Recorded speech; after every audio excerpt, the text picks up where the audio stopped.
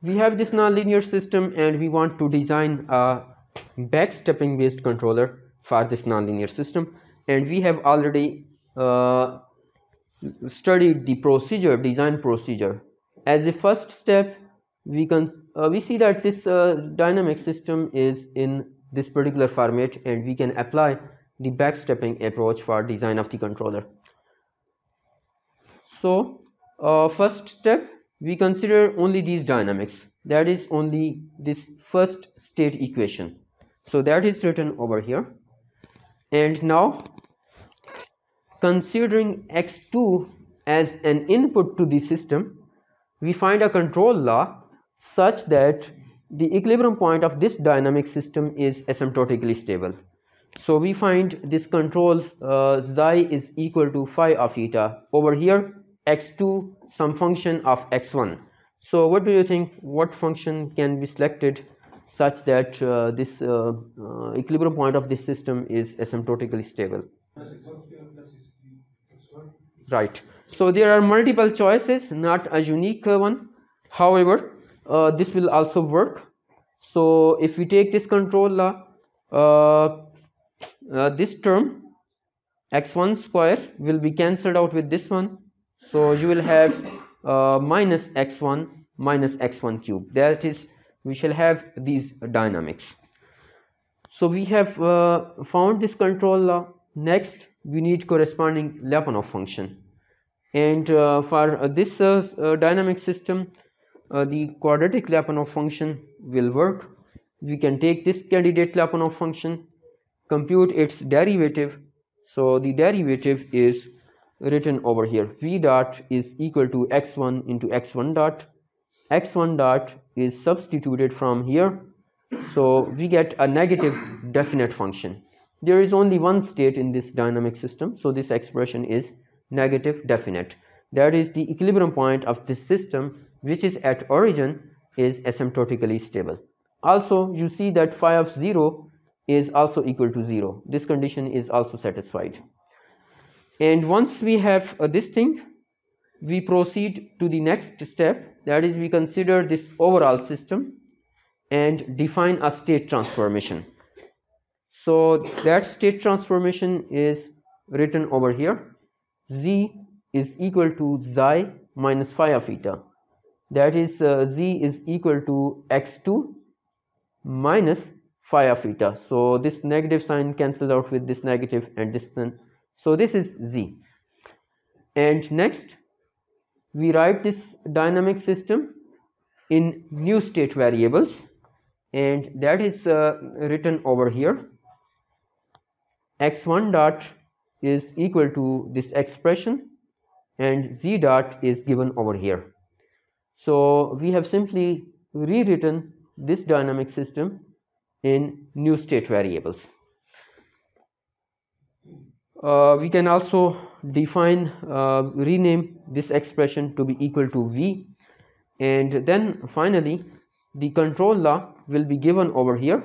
We can define the composite candidate Lyapunov function, and the composite candidate Lyapunov function, that is equal to the previous candidate Lyapunov function, which was half x1 square plus half z square. So this is the composite candidate Lyapunov function. And once we have this composite candidate Lyapunov function, then the rest of the procedure is quite simple. We can use this expression which we have derived earlier to find the overall control law. That is given over here. And what is v? V was half x1 square. So partial v over partial x1, what is that? Its partial derivative with respect to x1 is equal to x1. X1 minus kz phi, which was on the previous slide, this was phi. So its derivative with respect to x1 is written over here, minus 2x1 minus 1 multiplied by this expression, this thing, which is over here, this thing. And what is z? From the previous slide, z is over here, that is z was equal to x2 plus x1 square plus x1.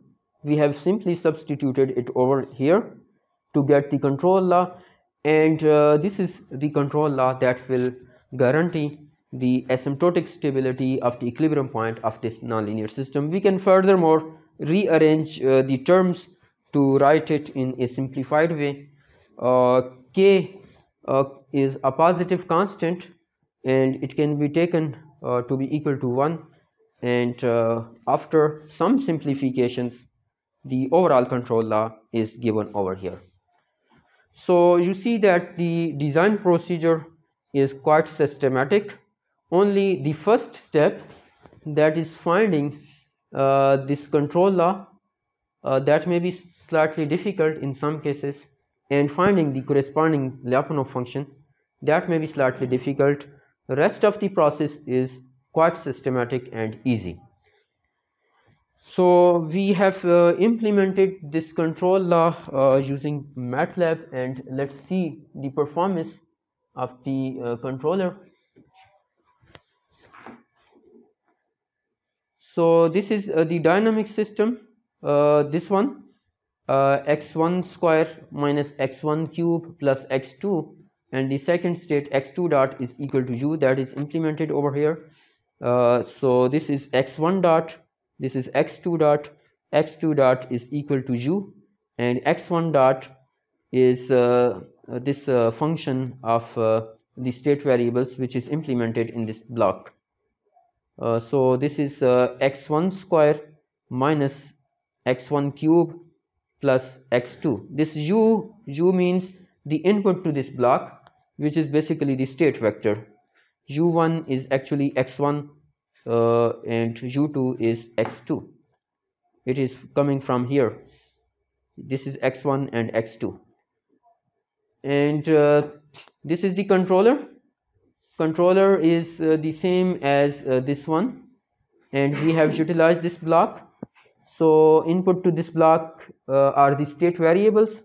So here is the implementation of this control law, minus 2 x1 minus 2x1 plus x1 cube. So we have basically implemented the same control law. You can verify it, and we can simulate it for several different initial conditions, and we see that the controller, this backstepping controller, is performing very well.